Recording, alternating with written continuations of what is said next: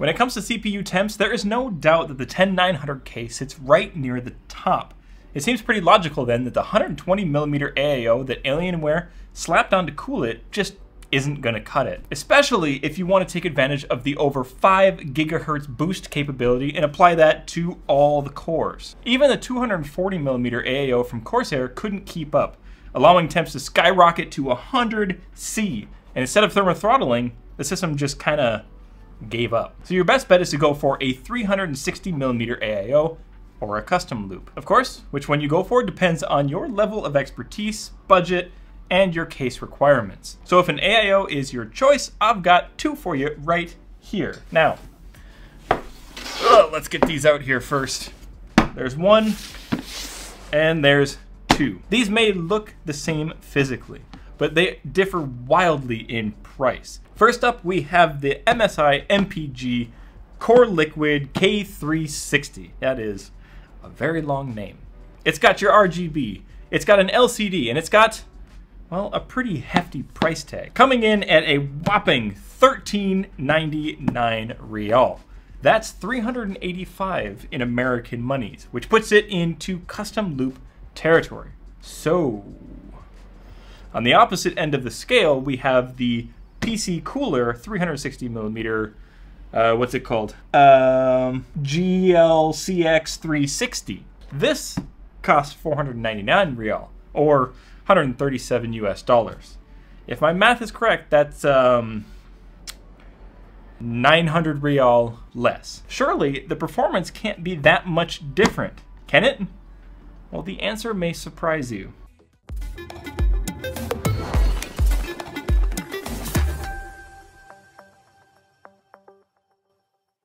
To run these AIOs through their paces, we'll be doing a smattering of benchmarks like Cinebench R23, IDA 64, Prime 95, and Intel Burn. The 10900K will be overclocked to 5.1 GHz on all cores, running in an ASUS Prime Z590A motherboard.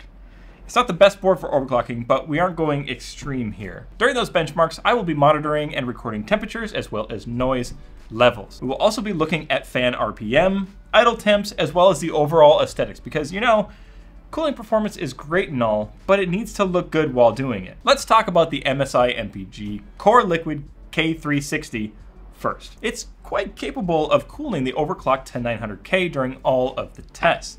Part of this capability is due to its high RPM fans. This cooling performance comes with a sound penalty, running at 54 decibels during the benchmarks at 100% speed, which is 2500 RPM, a lot higher than the PC Cooler AIO. This is of course in an open air configuration, so noise levels will be lower if you install this inside of a case of some sorts. The cooling performance is great, but that does not justify the price, as other coolers from companies like EK and Corsair have similar performance at a much lower cost. What those other AIOs do not have is an LCD screen and a VRM fan. Let's talk about that LCD screen first. It's neat.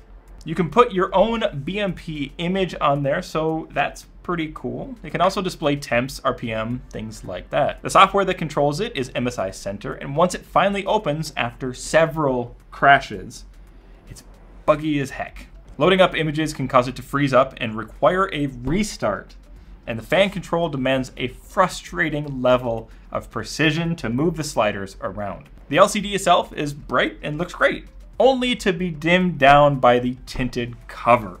Not sure what the logic there was. Now the VRM fans. This is a pretty cool concept that doesn't really help in reality. VRM temps under load were 59 degrees Celsius, and this decreased to 56 degrees Celsius when the fan was spooled up to 100%. Not quite the 30 degrees C improvement they claimed on their site. The fan also runs at 3,800 RPM and becomes the loudest component on the entire system when it's running. Now, neither of these features are new tech, and neither add to the performance of the cooler. They are definitely not worth the added price. And lastly, we need to discuss the cables. Everything plugs into the pump here. Everything. Fans, RGB, USB, all of it. It's a mess, and it should have been offloaded to a controller that could be mounted somewhere more discreet.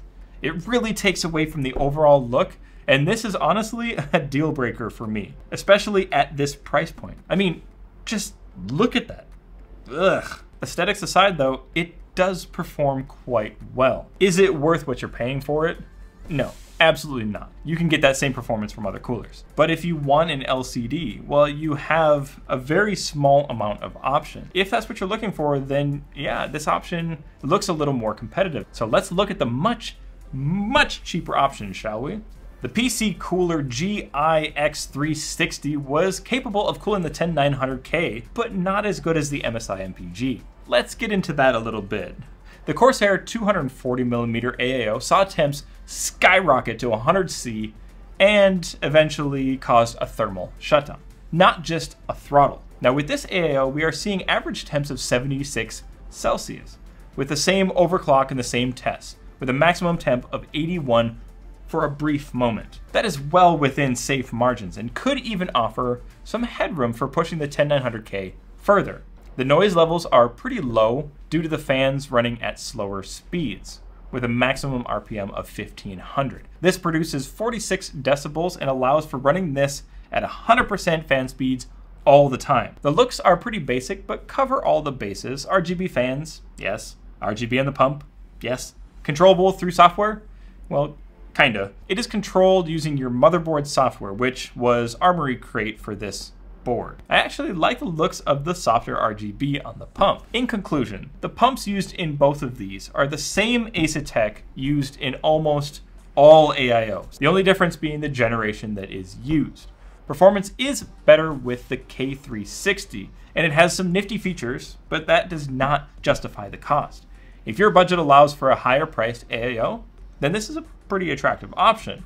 For me, I would go for the PC Cooler AIO and use the savings to upgrade your GPU. Now, if you want to get either of these, you can head to Store 974 at the Gate Mall in Doha or online at store974.com. I will throw the links for both of these in the description, as well as links for all the equipment they use in these videos. If you do head to Store 974, make sure you use the code BARTMANSBITS during checkout to get 3% off of your purchase.